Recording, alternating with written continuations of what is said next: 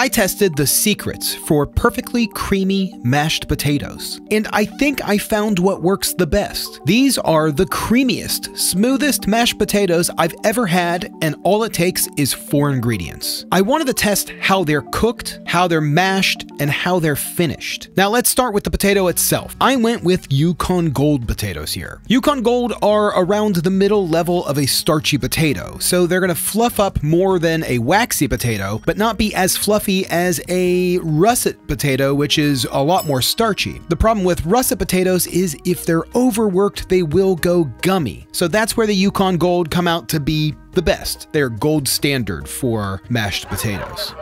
Now I'm going to peel these, I'm going to cube them fairly small, about the size of my fingertip, and then toss them into cold water until I fill the bowl. Now I'm just going to toss them into a pot with a huge pinch of salt, turn the heat on high, bring them to a boil for 8 minutes. That's enough time to cook these smaller cubes without them getting waterlogged. Now in the video testing the secrets for crispy roasted potatoes, we learned that boiling potatoes in baking soda released some of the starches, resulting in a crispier potato. But I wanted to find out if that led to a softer mashed potato. So I peeled some more potatoes, tossed them into a pot, exactly the same thing with a huge pinch of salt over high heat, and this time I added a half teaspoon of baking soda. We're gonna let these cook for 8 minutes as well. Once we hit the 8 minutes, I just wanted to test see if they were done, if they would break apart with a fork. And you can see these are perfectly soft. But what I found out right off the bat was the potatoes boiled in baking soda were much softer. This is already looking pretty good. Now, does how you mash your potatoes make a difference? 100% yes. So I wanted to test a few different ways on how people mash their potatoes. I tested a potato masher, which I think is the most popular,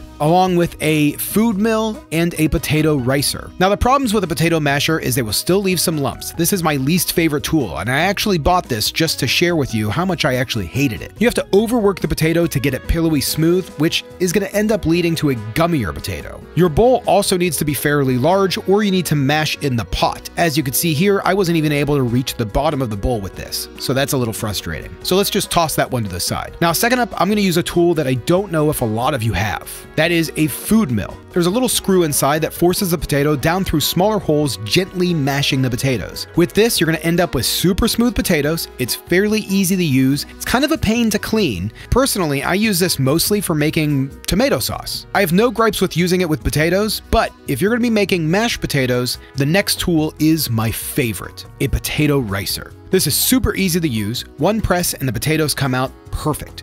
They're the smoothest, the fluffiest mashed potatoes, no other work is needed, and they're going to be perfect every single time. So I'm going to go ahead and continue smashing the potatoes through the potato ricer, just like you should smash that like button. I know that was terrible. And click the subscribe button if you liked what I'm doing here. Now at this point, we're going to add some fat. Commonly people make their potatoes loaded with butter and cream. What we actually need is just fat and acid, which butter and cream provide, but it also adds lactose and dairy, which many are intolerant of or simply avoid. And it adds heaviness to the potato, and I want to limit that and add airiness to. So I'm going to be adding 2 tablespoons of vegan plant butter to the plain boiled potatoes and the baking soda boiled potatoes. I'm also going to be adding a big pinch of salt to each one of these, and just gently mix that in until it's melted. Again, we don't want to overwork it. Now this has a similar amount of fat and not as heavy as margarine. Now before I get the comments about how I ruined it or how vegan butter is just margarine, it's not. Go ahead and take 1 second to Google it yourself. It won't hurt you to learn something new.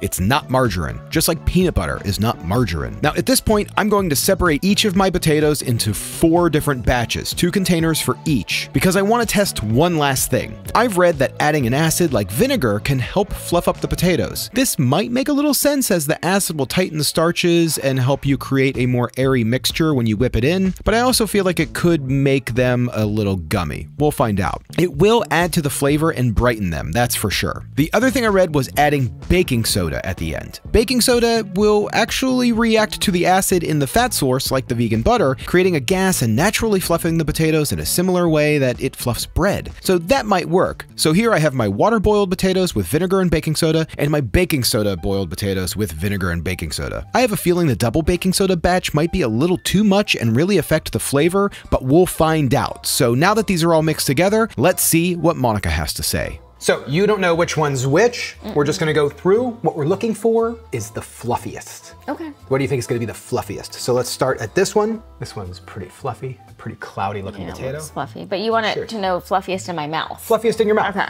all right. That's pretty fluffy. It That tastes is like fluffy. potato. I mean, that is really fluffy. Yeah. Okay, let's move on to this one.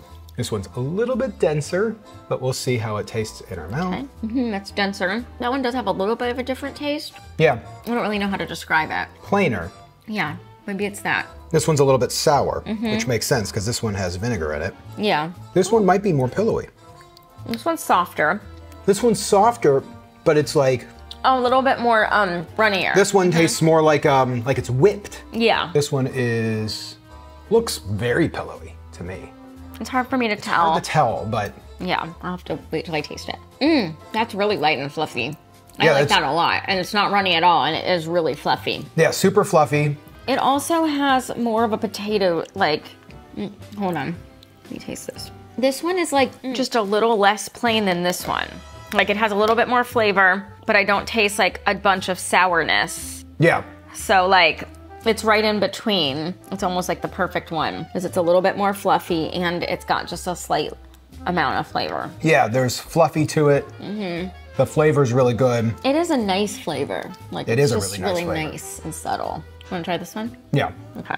This one feels very dense. Ooh, does you can even feel like see that, yeah. I mean, it looks dense. Oh yeah, that one's just more dense. least bit. That also has that runniness to it. Yeah. But it's not like soft. I mean, you can't. I mean, potatoes are soft in general, but like it's not the soft feel that this one had. Yeah, this one's just too soft.